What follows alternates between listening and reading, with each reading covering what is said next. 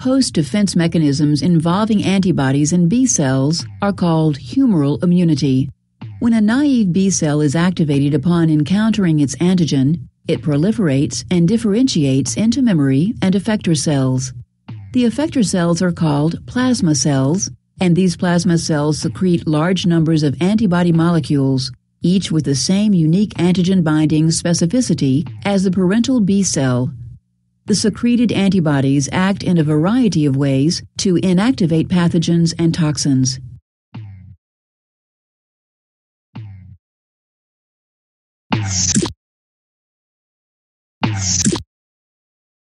Your goals for learning are to describe the basic structure and function of an antibody, to compare the functions of the different antibody classes, to describe how antibodies cause the destruction or inactivation of pathogens or their toxins, to describe events in B cell activation, including the role of helper T cells and events in the germinal center, to compare and contrast active and passive humoral immunity.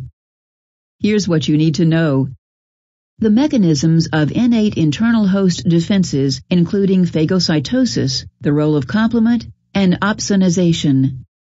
The structure of a lymph node, the common features of B and T lymphocytes, the maturation process of positive and negative selection of lymphocytes. To see definitions of terms, click the bold red words.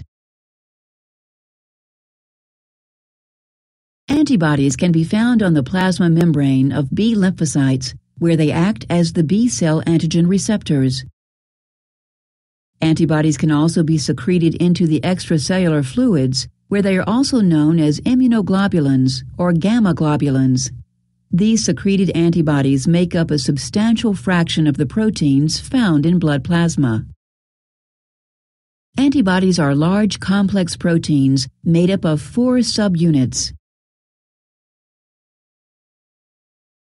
Click the antibody to build a simplified model.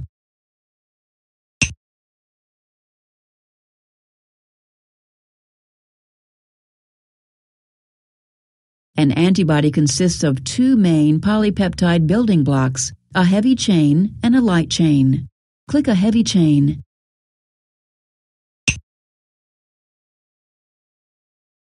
Click a light chain.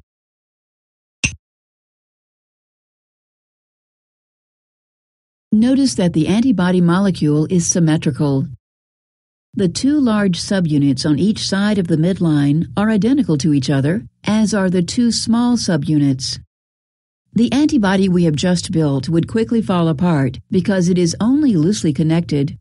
Add some strong covalent bonds, called disulfide bonds, to connect the chains. Click a disulfide bond.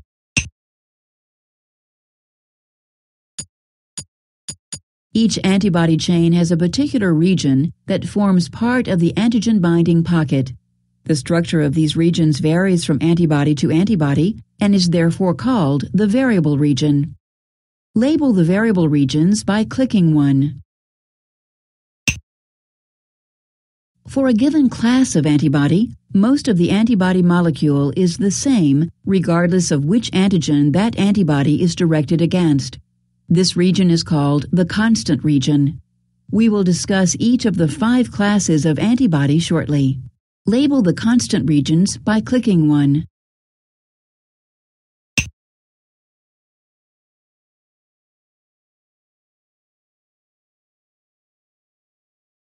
Each antibody has 2 antigen-binding sites at the ends of the arms of the Y. The variable regions of both the heavy and light chains contribute to the antigen-binding site. The shape of the antigen-binding site and the shape of the antigenic determinant must match in order to bind. Drag the antibody to its antigenic determinant.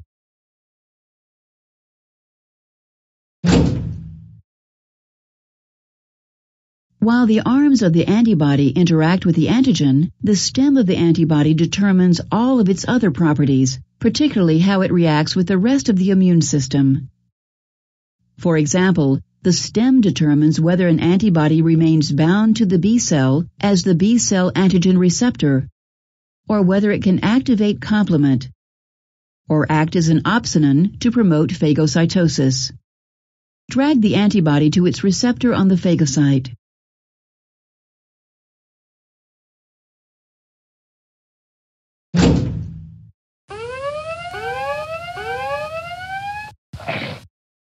The stem also determines whether an antibody can be joined with another to form a pair, called a dimer, or even a complex of 5 antibodies, called a pentamer. Finally, the stem determines the traffic pattern for the antibody, whether it is secreted into blood plasma, or is transported into the lumen of the gut, across the placenta, or into other secretions such as saliva. Click the phagocyte to continue.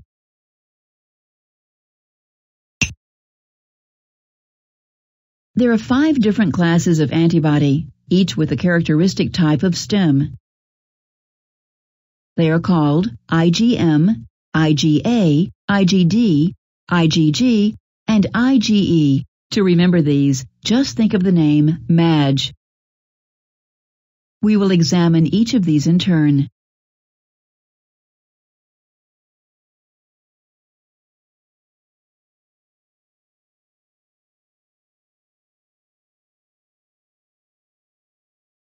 When people talk about antibodies, the one they usually mean is IgG.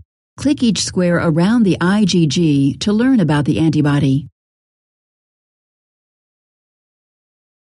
IgG constitutes the largest fraction of circulating antibody. It promotes inactivation or destruction of pathogens and toxins.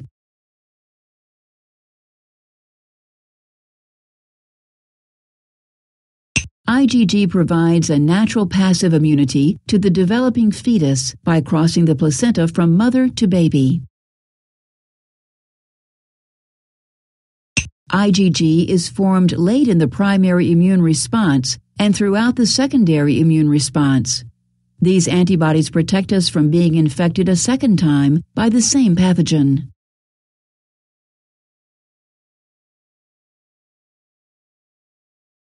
IgG antibodies are used clinically to artificially transfer immunity from one individual to another. We will return to this topic later. Click each square around the IgM to learn about the antibody. Secreted IgM occurs as a pentamer, giving it 10 antigen-binding sites. Because of this structure, IgM is particularly good at binding many antigens together in a small clump and at activating complement. IgM antibodies are the first antibodies secreted in response to a new antigen. IgM monomers stud the surface of B cells where they act as B cell antigen receptors. Click the IgM pentamer to see it bind multiple antigens on the surface of one bacterium.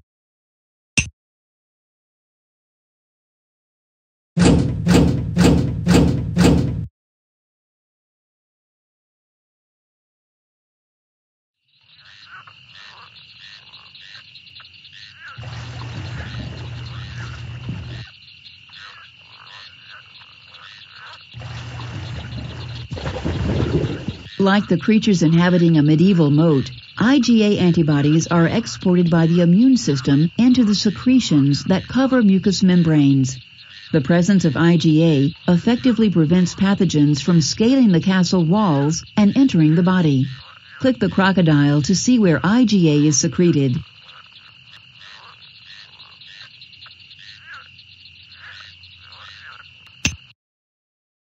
IgA is principally secreted into the mucosa of the gastrointestinal system, respiratory system, and genitourinary system. It is also found in the more fluid secretions of saliva, sweat, and tears. Its presence in breast milk allows passive transfer of immunity from mother to baby after birth. Click the gastrointestinal system.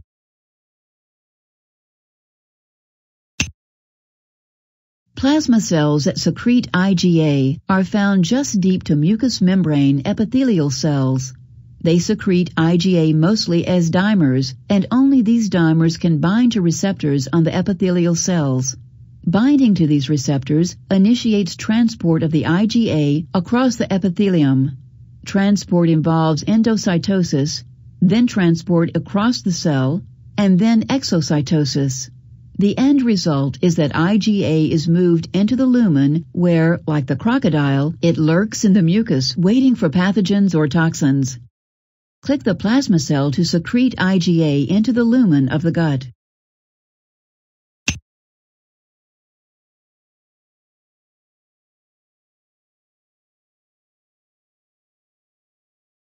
Click the plasma cell to repeat the animation. Click the IgA dimer to see a summary. In summary, IgA antibodies are found abundantly in secretions. Indeed, more IgA is produced per day than IgG. Most IgA is secreted as a dimer, but some individual IgAs, called monomers, are found in the plasma.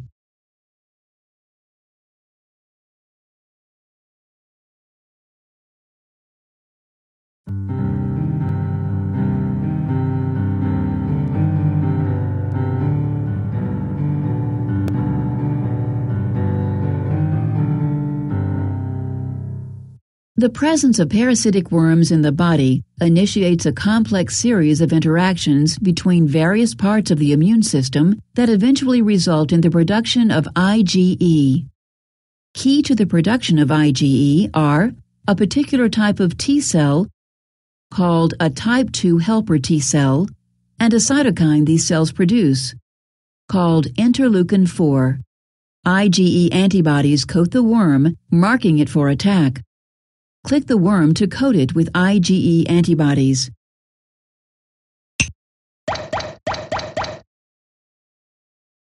See if you can remember which leukocyte is most important for eliminating parasitic worms. Select the correct one.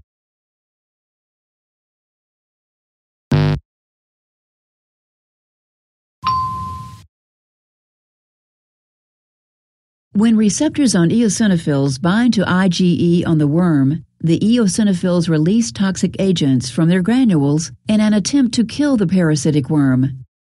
Click an eosinophil to see it in action.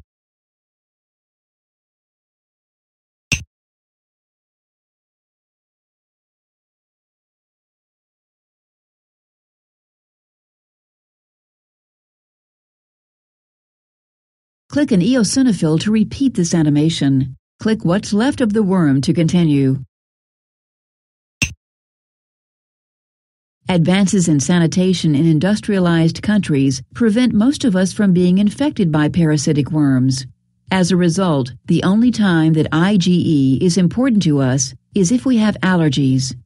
While allergies have existed since medieval times and before, they are much more common now, affecting as many as 30% of all adults and 45% of children in westernized countries. For reasons that aren't entirely clear, individuals who are prone to allergies make IgE antibodies directed against innocuous environmental antigens called allergens. Common allergens include chemicals found on pollen and dust mite feces. Click the cook to expose her to an allergen. Flowers for my lady. Mwah.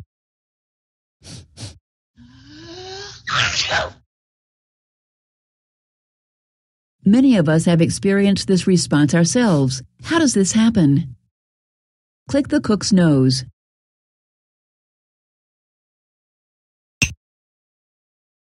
At some point in the past, the cook was exposed to the allergen associated with these flowers. Ever since the first exposure to the allergen, called sensitization, IgE antibodies directed against the allergen have been present in her body, studying the surfaces of her mast cells and basophils. When the cook is exposed again to the same allergen, it binds to the IgE on the mast cell and basophil surfaces. Click the allergen to see what happens when it binds.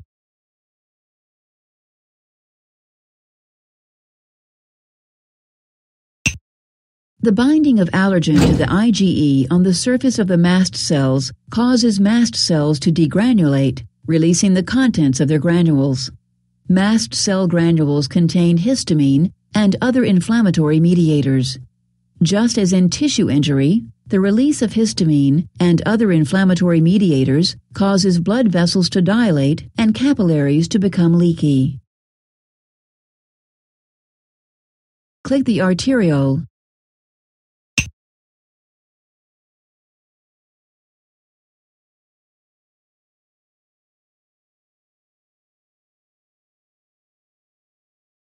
As a result of leaking capillaries, the cook has a runny nose.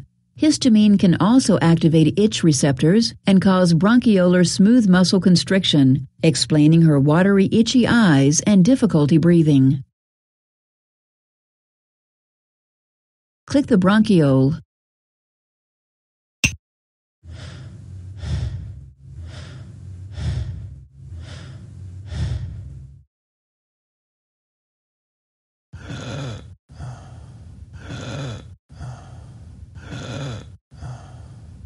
Many allergy symptoms can be alleviated by antihistamines. These drugs bind and block histamine receptors. Certain allergens, such as peanuts and bee venom, can cause an allergic reaction that spreads throughout the body. Widespread vasodilation and loss of plasma as it leaks into the tissues results in collapse of the circulatory system, while bronchoconstriction makes it nearly impossible to breathe. This systemic allergic reaction is called anaphylaxis and is a medical emergency. Click IgE to see a summary of its actions.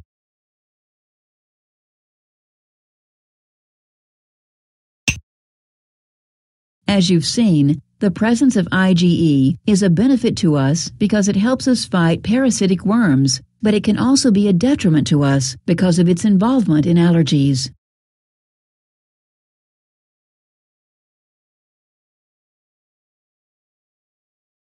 The role of IgD is not entirely clear. It is located primarily on the surface of naive B cells along with IgM.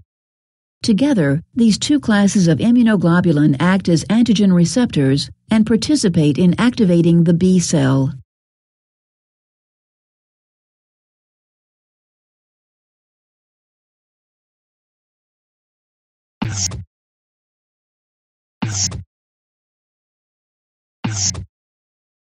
Now that we have looked at each of the 5 classes of antibody, let's review the major functions of antibodies as a group.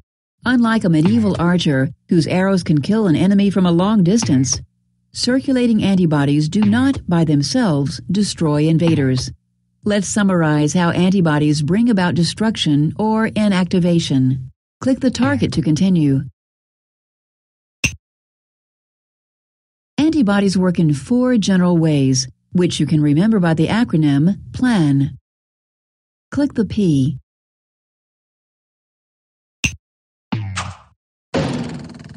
First, antibodies acting as opsonins mark pathogens for destruction by phagocytosis. Click the L.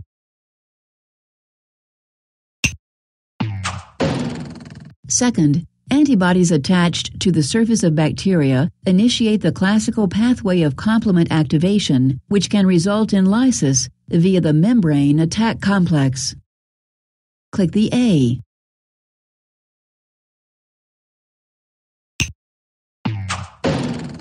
Third, because they have more than one antigen binding site each, antibodies can clump molecules and even entire cells together, processes called precipitation and agglutination. Clumping enhances phagocytosis. Because IgM pentamers have 10 binding sites, they are particularly good at forming clumps. Click the N.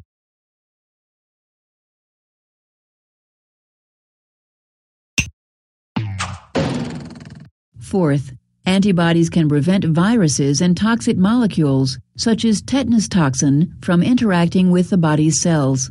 For example, viruses enter our cells by binding to specific receptors. Antibodies can bind to the regions of the virus that interact with these receptors and prevent them from binding to our cells. Antibodies can also bind to enzymes and toxins, interfering with their functions. This process is called neutralization and is the process by which antivenoms work.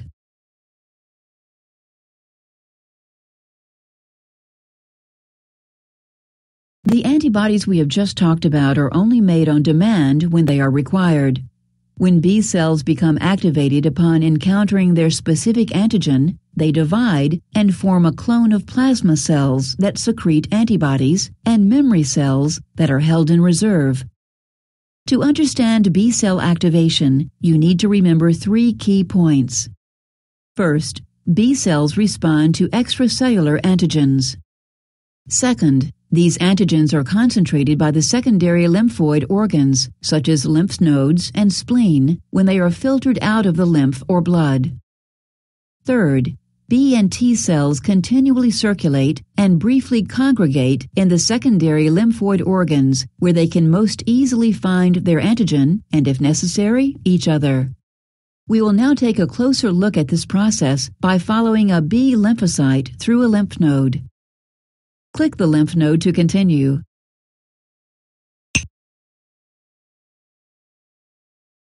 B cells enter the lymph nodes through blood vessels and migrate through the T-cell-rich deep cortex to the outer cortex, where B cells predominate. Click the naive B cell in the blood vessel.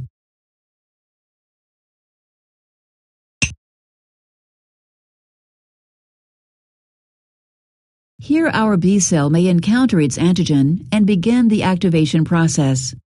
Click an antigen.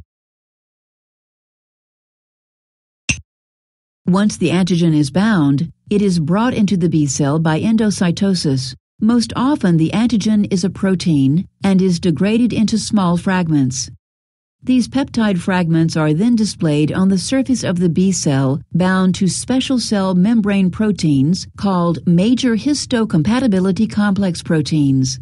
We will explore this process in more detail in Topic 6.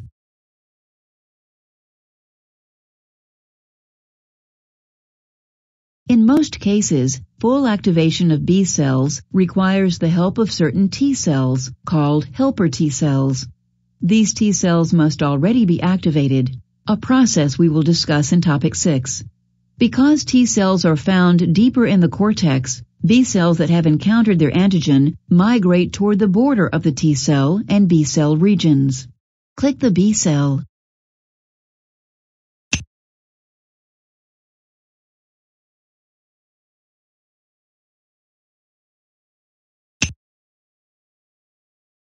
If a helper T cell recognizes the antigenic fragment bound to the MHC, that helper T cell binds to the B cell. Take a moment to marvel at how unlikely this event is, given the vast diversity of receptors among B and T cells. What are the odds that a B cell would ever encounter a matching T cell? While the odds are small, these encounters do occur because their likelihood is improved by bringing these two types of recirculating cells together in special rendezvous spots in secondary lymphoid organs. Click the T cell. When the helper T cell receptor successfully binds to the MHC protein bearing the antigen fragment, other cell surface molecules also link up between the B and the T cell. As a result, cytokines are released from the helper T cell. Together, these signals complete the activation of the B cell. Click the T cell receptor.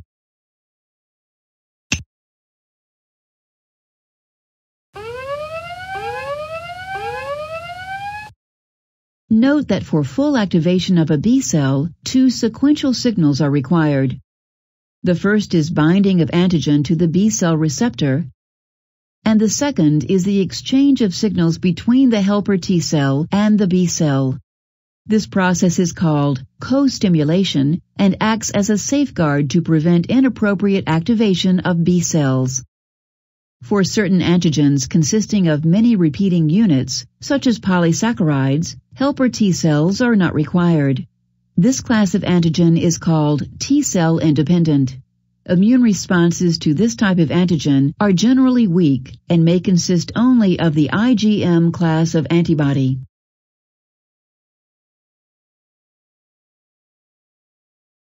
As we have seen, the antigen has selected an appropriate B cell, which will now form a clone of effector cells, in this case, antibody-secreting plasma cells and memory cells. Click the activated B cell.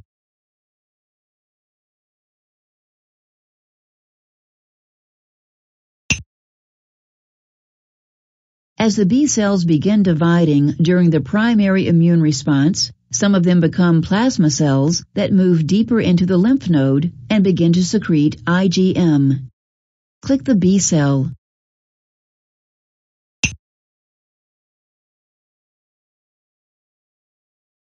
Other B cells form centers of proliferation called germinal centers in follicles of the outer cortex.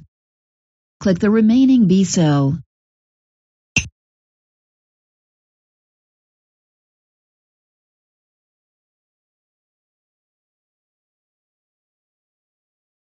Under the direction of helper T cells and cytokines, 3 important things happen to the offspring of the original activated B cell in germinal centers. First, B cells fine-tune their ability to tightly bind antigen by undergoing another round of mutation followed by selection. In this case, B cells compete with each other for the specific antigen displayed by specialized dendritic cells. Only those whose receptors bind most tightly are allowed to survive. This is called affinity maturation and results in antibodies that are highly selective for the antigen. Click a B cell in the top row to see these cells undergo selection during their affinity maturation.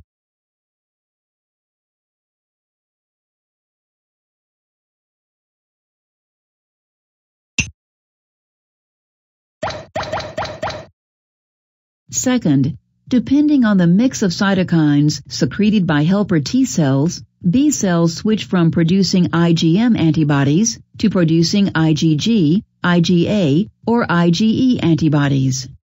Click one of the surviving B cells.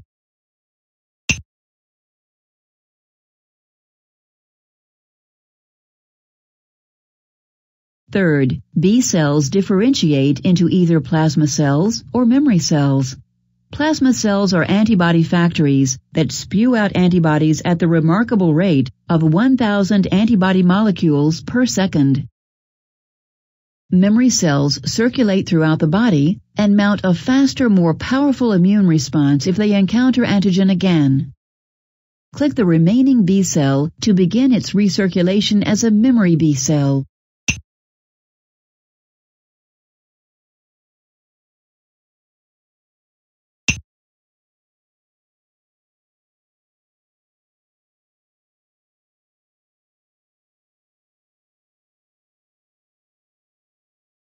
Humoral immunity can be acquired either actively or passively. We'll look at active mechanisms first. Click the box.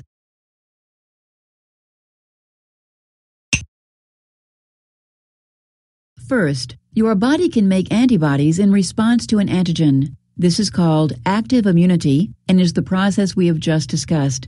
You can encounter these antigens in one of 2 ways. Click the naturally acquired box. You constantly encounter antigens naturally as part of your daily life and produce antibodies against those antigens. Click the artificially acquired box. Alternatively, active humoral immunity can be artificially induced by injecting antigens into a person in the form of an immunization. Active immunity generates memory cells and therefore long-lasting immunity to that antigen in both naturally acquired and artificially acquired immunity. Click the humoral immunity box again. Instead of making antibodies, your body can acquire humoral immunity by receiving antibodies from another person. Passive immunity can be acquired either naturally or artificially, just like active acquisition of humoral immunity. Click the naturally acquired box. Natural transfer of antibodies occurs from mother to fetus across the placenta during pregnancy and from mother to baby in milk during breastfeeding. Click the artificially acquired box.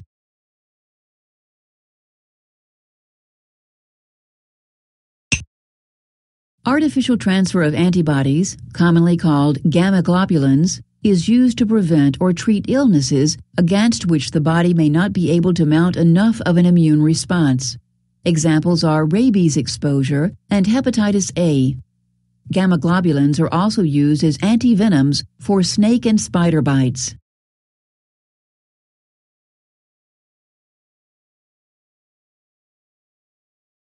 Here's a summary of what we've covered. Antibodies are Y-shaped molecules with arms that bind the antigen and with a stem that determines the class of antibody. The 5 different classes of antibodies, IgG, IgM, IgA, IgE, IgD, each have different functions. Antibodies mark their targets for destruction either by phagocytosis, complement activation, leading in some cases to cell lysis, agglutination, or neutralization. Helper T cells are crucial for activation of B cells in response to most antigens. Affinity maturation, antibody class switching, and differentiation into plasma cells and memory cells occur in the germinal centers after B cell activation. Humoral immunity can be acquired actively or passively. To test your knowledge, click the quiz button to go to the self-quiz.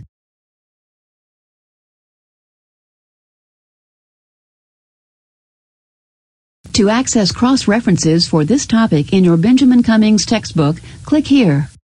To test your knowledge, click the quiz button to go to the self-quiz.